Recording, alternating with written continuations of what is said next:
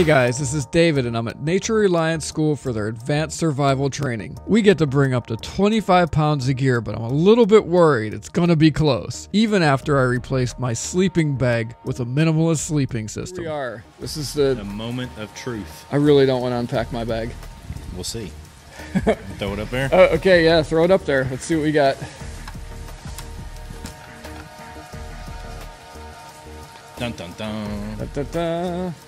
22 pounds. You got 3 pounds to spare. Thought you'd be interested in what I brought along, so I put together this rough cut video for you. Stay tuned until the end for links to all the gear that's in my pack and links to my full video review of Nature Reliance School. So I was over here talking to the guys and I realized that you guys are probably going to want to see what was in my bag. So I loaded this bag similar to how I would pack a small bug out bag. And I did a couple of things to cut some weight on this pack that helped me get, a couple pounds under the 25 pound limit.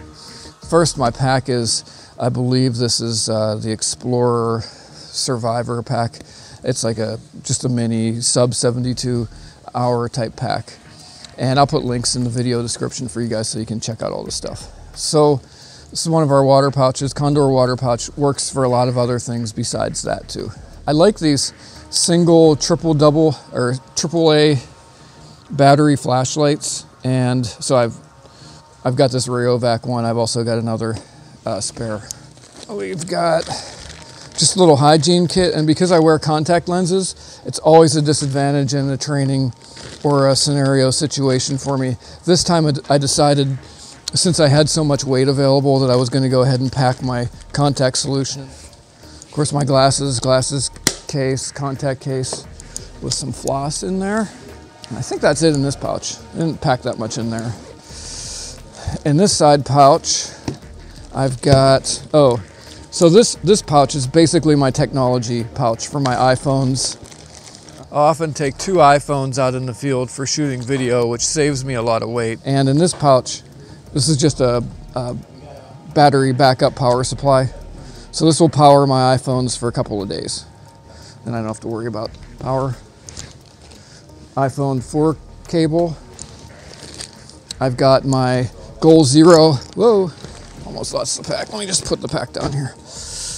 I've got my Goal Zero for my solar charger, which my charger's in the car. I'm not going to bring it because there's not going to be any sun. It's going to rain all weekend anyway. But some more power. If I need more power, I got power.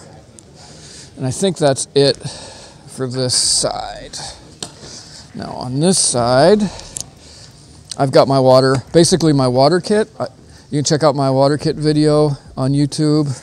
And I'm already full here. Like I said, we weighed in at my wet weight. And I've got my Canteen cup down here. I'm not going to pull that out. My nested cup. Stick that back in here.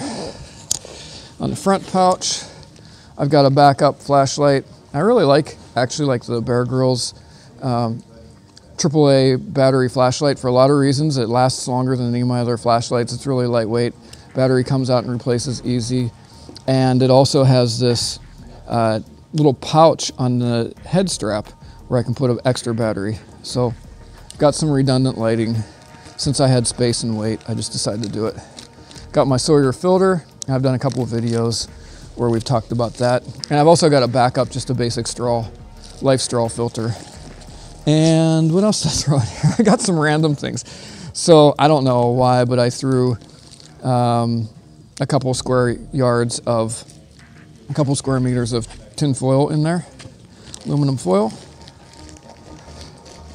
Let's just zip that all back up. Put the rest of the stuff back in here later. No surprises in the back. I actually, since water's plenty available here, I took my my hydration pack off of there. Let's just look in the front pouches. I think mostly there's survival stuff in here. It's just a base survival kit that I put together. Got some FireCord, a lot of fire starting things and just needles and random stuff. Another AAA little MagLight right there. Backup sharpener, diamond. Got my compass. Got a little stainless steel shovel there, my backup survival blanket. Oh, and there's my other flashlight, Petzl. And I was actually looking for that earlier. I might replace the other flashlights and just take that one. And some duct tape all rolled up. Now I gotta pack all this stuff back in here. Fortunately, I got an hour or so before more people show up. Got some, just some wipey, biodegradable wash towels. They come in handy. Knife, fork, and spoon, since I had to wait. Threw that in last minute. Enough food to last me for a couple of days if I really got right down to it. Some Kind bars, peanut butter, sugar, salt, bunch of just random kind of stuff in there for food. I've got my WorkSharp knife sharpener right there. Done a review on that. You guys can check that out. My Survival Metrics mini micro fishing, sewing, and snare kit. I got my hunting SlingShot with about, I don't know, 3/4 of a pound of 44 caliber shot.